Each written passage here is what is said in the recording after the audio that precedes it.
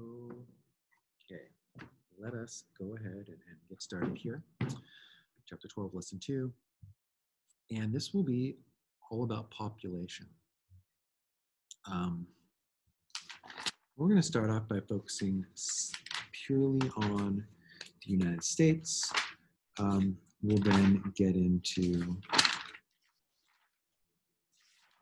conversation about the world and other issues. But let's start here. We're going to say, look, in general, in the United States, our population center is moving west, which makes sense because the East Coast is where the country was started and everyone lived there at first. And then as the country expanded west, we slowly saw the population center moving west. There's a really interesting table here or a map you can look at from the book, figure 12.3. And by 2010, and south, okay, west and south, it's really interesting. You can kind of see that it's gone up a little to the north and then down, but it keeps moving west. 2010, it was near the middle of Missouri, moving west and south every decade. So kind of an interesting fact about our country. Makes sense though, because there's more open space in the West and people are going to move to the open space.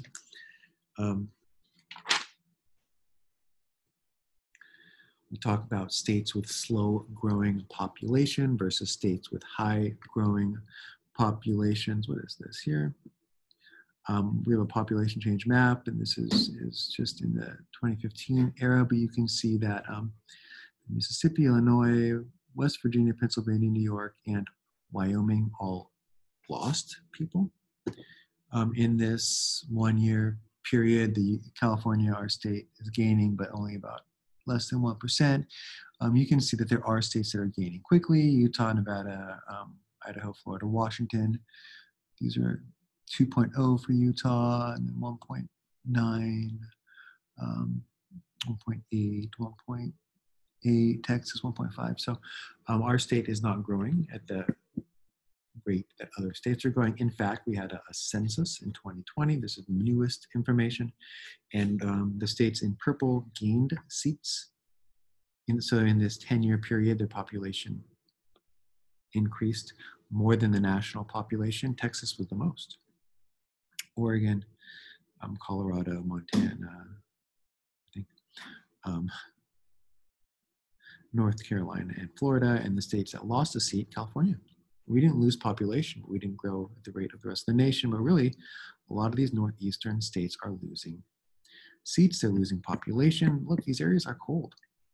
Okay, and this is where all the manufacturing jobs were. And as manufacturing jobs have gone away, people have also left those areas. Like, why stay in this cold environment when we can go somewhere that's warm and has more jobs? So we're seeing changes in the population makeup of our country. Our population growth has slowed down. Taking a look here at this graph, you can see that all the way at the beginning, we were growing at about 35% per decade. That's a huge percent. And in the most recent decade, we're going to grow about 7.1%. Before that, it was still less than 10 in the aughts, I believe they're called. And yeah, our population growth has slowed. The whole world's population has slowed in terms of growth. So I mean, that would make sense there. I can speak and just kind of colloquially about my experiences. You know, my grandparents came from families of like 8 brothers and sisters, and I have 2. My parents had 2. I only had like a brother and a sister, right? 2 siblings, families of 3, families of 3. I only have 2 kids, and I might have another.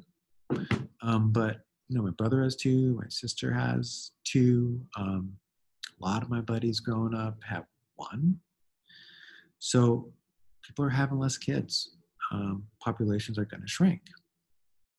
And why is that? Well, maybe kids are becoming more expensive, and in this time era.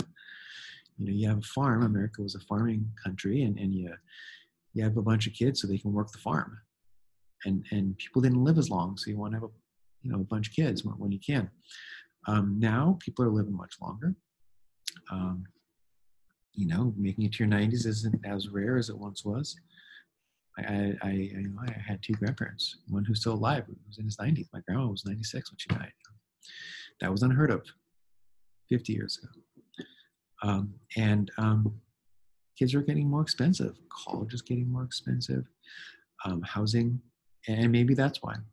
I don't exactly know why. Maybe people are seeing, overpopulation happening and the global warming, and they're saying, let's slow back on having so many kids. These are unanswered questions. We can postulate, but we don't know for sure. Another kind of interesting fact here, when we look at, they just came out, we had a census with population growth numbers. Through 2019, our population growth in that year, it was down to 2.5%, was 0.5%. So the population is not growing at an extremely fast rate. And one more quick little thing here. This is what's called a population tree. You can see that, older people make up a very small percent of the population in their 90s, but that's still decent sized. But right here, this little bulge, right? This is the baby boomers. And we know that during World War II, the people came back and they had a bunch of kids. This is the millennials, which is another kind of population bulge, but you see kind of a thinning here. This is me, that's Gen X. And then down here, you can see that it just keeps getting thinner. It's not wider at the bottom, it's thinner, which means that people are having less kids. So, well, look, one of the things, you got more people living longer, you got less young people working. What does that mean? Well, that means programs like Social Security, Medicare, Medicaid are going to be threatened. The retirement age or recipient age of Medicare, Medicaid may have to go up because there's just not going to be enough young people working to foot the bill for the old people. And this is a real economic challenge. We don't have the answers. We've discussed ways to try and save these programs, raising taxes on them, or maybe raising the age of eligibility. I don't know what's right. I really don't. So we see, that population once was growing at about 3%, and now it's down to 0.5%, less than 1. And one of the things that is lucky, that is very lucky for our country, and it's just horrible that other people they speak opposite of it, but it's the immigrants coming into our country. It's that our country is still a desirable place to move to, and that we have people lining up to move in here who can then take those jobs and can help provide for that kind of older generation, which hopefully we all get to in the future. And some people rail against immigrants, right? But we know that economically speaking, immigrants are a benefit to a country. More people working, more people paying into the tax base, more people allowing for the old to retire at a decent age and enjoy benefits. And if it were not for immigrants, we would probably have a shrinking population. In fact, we're going to find out the fertility rate amongst Americans is below the reproduction rate, or replacement rate, meaning that our population will be going down. In fact, there are countries around the world whose population is going down, and that they're not having a lot of kids. We'll find out. And this is a challenge. This is a threat to the future of those countries. So yeah, the immigrants coming into our country are a huge benefit, and economically speaking, and are allowing us to have some kind of population growth. There are more who would like to come. If we're looking to increase our population, just open the door a little wider, I guess.